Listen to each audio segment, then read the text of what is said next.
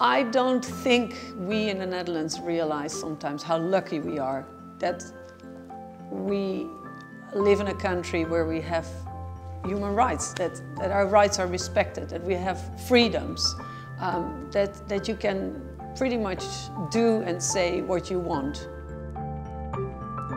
I've been in HIV ever since the start of the epidemic, and I've always considered the fact that you could have an open dialogue with the people that you take care of as something very special.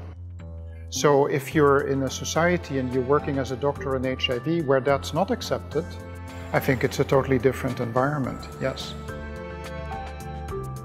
Living in a country that is tolerant means that you can be who you are. You do not have to hide your own identity or hide it all. And that makes life easier.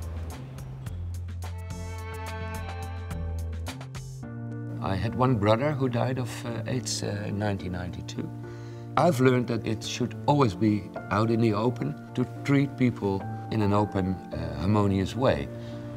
I go out with friends and I go to the movies, I go to dinners.